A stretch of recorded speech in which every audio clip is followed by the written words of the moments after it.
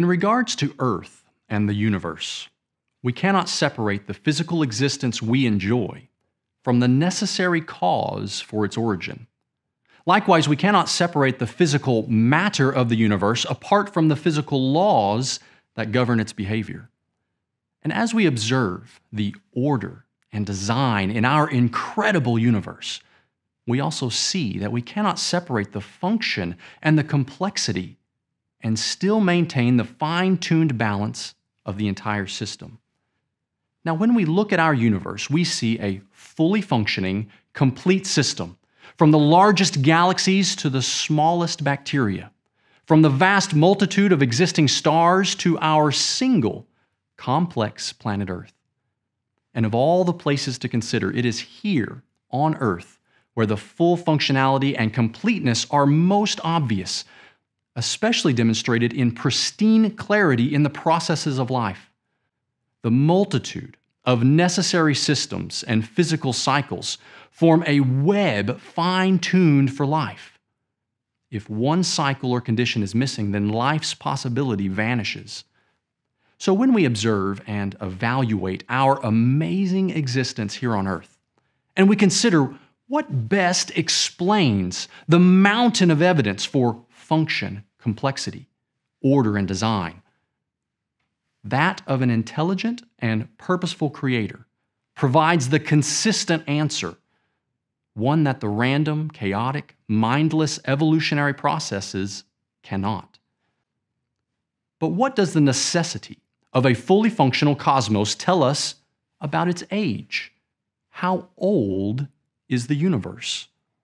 First, being the product of an intelligent creator, we would expect each physical process within the universe to have all of its constituent parts, both matter and law, from the very beginning of creation.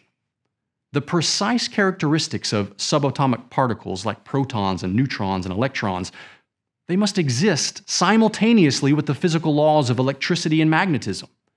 The existence of radiation, such as heat and visible light, must exist simultaneously with the laws of thermodynamics. And for life to exist on Earth, there must simultaneously exist all the fundamental laws of nature, along with all the forms of matter on which life depends, from the basic atoms to the highly complex molecules. The universe and Earth, therefore, were created in a mature form with fully functioning processes. And for life on Earth, our observation of its design tells us that life could not have waited billions of years for the sun to evolve, for water to arrive, or the atmosphere to stabilize. Rather, all of the processes on Earth are so interdependent and fine-tuned that they must function together. Life exists within the precise arrangement of Earth's cycles, which only exists within the precise arrangement of the sun, earth, and moon system, which only exists within the precise order of the universe's laws. The timing for the creation of life and planet Earth was synchronized from their beginning. Observing that life, Earth, and all the natural laws of the universe have a common beginning provides us their relative ages. That is, relative to each other, they have the same age. Now, this is a very important observation because it serves as a distinguishing characteristic for the history of our cosmos. Was the history of our cosmos one of a long, slow, incremental development, where separate fundamental processes were accumulated and set in motion billions of years apart from each other?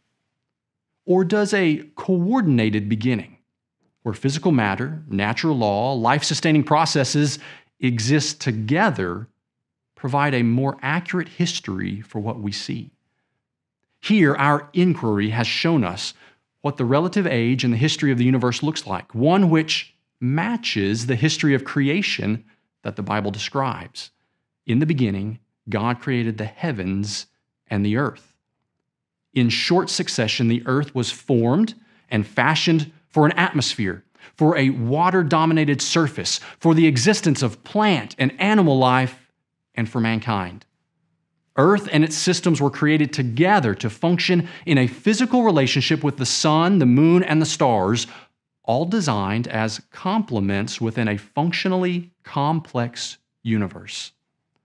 Now, the next question that follows then is, when did this common created origin happen? Was it billions of years ago, or was it a time span more in line with the records of human history? Well, scientific study is excellent for making comparative observations, for relating the quantities and values and characteristics of different components. However, science requires a standard or a set of known values when establishing an absolute measurement, such as an absolute age. Yes, we can record the time of events that we directly observe, such as how long a process took to complete from start to finish. Yes, we can pinpoint events in civilization's history through the records of participant observers. But what about when we do not have firsthand records or firsthand observations? Well, this is where we use the power of scientific comparison. We perform a firsthand experiment and we use this known observation as a standard to compare to what we have not seen.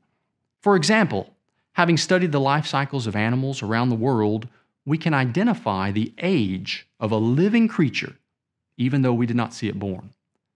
We can look at various plants and understand the limits of their age by comparing previous life cycles that we've observed, from seed all the way to maturity. However, when it comes to an entire planet like Earth, relative age comparisons fail. We have never seen one, let alone repeated, full development cycles of an entire planet. Do we see other planets in the universe? Yes. Numerous others are right here in our own solar system. But apart from the living organisms on Earth, the structural makeup of our planet is not living. Planets are not truly born, they do not develop through adolescence or grow into maturity, and they do not die ceasing to exist. Rather, like a rock that you hold in your hand, Earth itself is made of inanimate matter. It exists in a certain form now and can over time, through internal or external processes, have some alteration to its form, but the rock is still a rock. What this means is that science does not offer some absolute age marker for the universe. Merely it limits on internal processes. Yet it absolutely provides evidence for its designed origin and the level of intelligence and power and authority of its creator. The Bible then comes into our discussion as an externally and internally verified source of divine information. When we look to its record for when the universe came into existence, we see the focus of Scripture being Jesus, the Son of God, who lived roughly 2,000 years ago. His parents' lineage is clearly recorded, stretching back through the royal line of David, back to the beginnings of the tribe of Judah, the great-grandson of the patriarch Abraham, who lived about 2,000 years before Christ. Following Abraham's lineage, we trace back through Shem, the son of Noah, who was saved from the catastrophic global flood.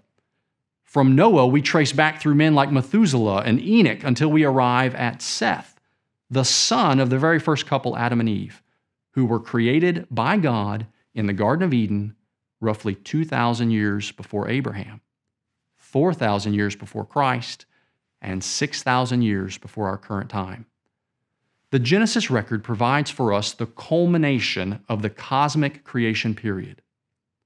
So God created man in His own image. In the image of God, He created him, male and female, He created them. Then God saw everything that He had made, and indeed it was very good. So the evening and the morning were the sixth day. As the New Testament states, and He has made from one blood every nation of men to dwell on the face of the earth, and has determined their pre-appointed times and the boundaries of their dwellings, so that they should seek the Lord. Humanity's common origin, then, was on the sixth day from the common origin for our planet Earth and the cosmos.